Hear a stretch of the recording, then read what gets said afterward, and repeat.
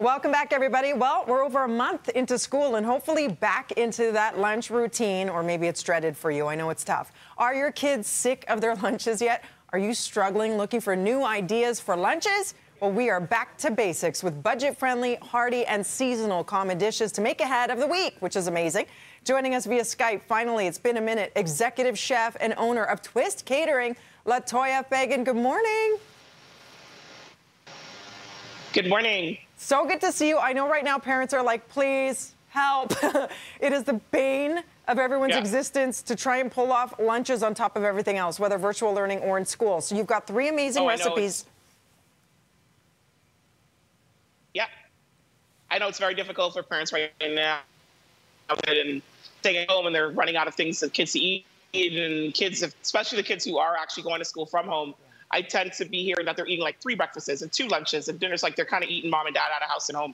Yeah, so that's so true. We try to figure out some easy stuff for you. You want to strike the balance, right? You want it nutritious because they got to eat it, but you also need it to be delicious, easy, and quick. So let's get started with the first of 3, lightly crusted baked chicken. Yeah, so actually, no, we weren't doing a baked chicken. What I had said was if you had like leftover chicken, or you can make quesadillas, because quesadillas you can pre-do.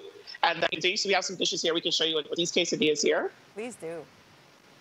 So with whatever your leftover protein is, like chicken, you use it in many ways to carry over, which is so smart. So you have the quesadillas? Yes, we have some quesadillas. It's a nice beef chili, but you can also use chicken chili or pumpkin or like kind of any vegetables you want to throw in there. You know, and you can, that'll be a good way like to get the kids eating a bit more. And then we did some nice like parfait, and you can just kind of use whatever fruits you have around.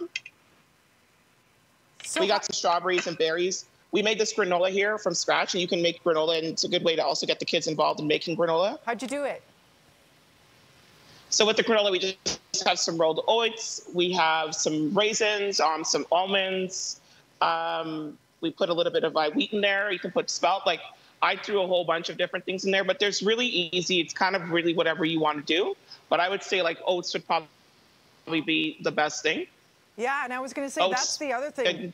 Like you can hide the healthy stuff in there, and it's according to your kids' needs. I know some kids love raisins. Others will not eat anything with them inside of it. So maybe it's a certain nut or whatever it is that they like. They can each have their own little granola, personalized, customized granola. Absolutely. And if you just want to have, if they want to keep it really simple, they can just put even oats and then maybe add a little bit of honey to it and let it stick together, make like little oat balls or whatnot. You can do that. Smart. Now, for quesadillas, how do you make that work ahead of time? Because I love them when they're warm and toasty and crispy, and then the cheese is so good when it's ooey gooey and melted. So how do you make that recipe work for the next day? Right. So basically, your chicken's already going to be cooked, and then saute up with some onions and seasoning. Your tortilla shells, you could put the chicken in since it's already cooked.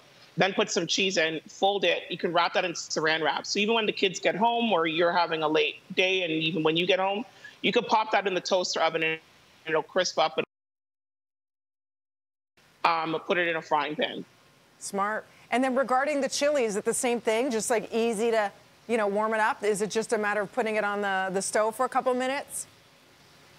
Yep, that's just warming it. Yeah, literally warm it up. Again, you can put that in the microwave. So you make your chili from like Sunday, have that for the whole week. You could take your chili, even have the kids make fun with it. Have chili cheese fries, make sloppy joes, like, you know, so much things that you can do. My Aunt Adrienne used to make the best chili with just like a simple like black bean recipe, or I think it was kidney bean. And it was all about simmering those flavors for a while. What's the perfect starter for the perfect chili? Because you got to build those flavors and layers, right? That flavor profile.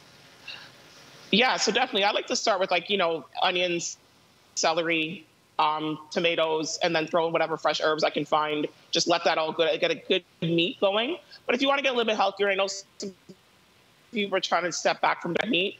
Ground turkey or ground chicken can work. You can throw in some pumpkin or some squash.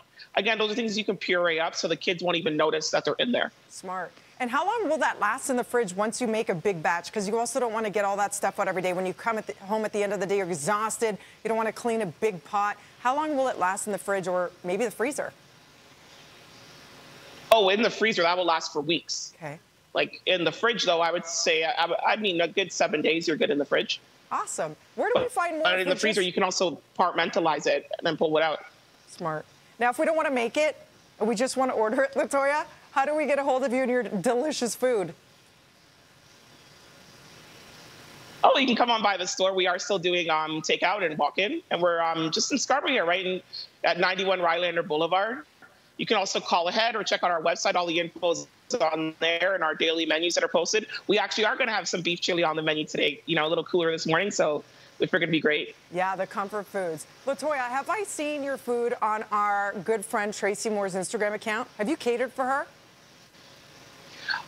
I know she's come to my TIFF parties and stuff, so yeah, she's definitely eaten from us. Yeah, for sure. Tracy's awesome. Listen, you do such a beautiful job. Thank you so much for those ideas. I know parents are like, thank you, needed that, because my kids are sick of the same old, same old. Love to you. Stay safe. Thank you so much, La-toya, with Twist. Thanks, guys. Catering. Thanks for having me. Where do we go online? Twistcatering.com. We'll be back with more BT right after this.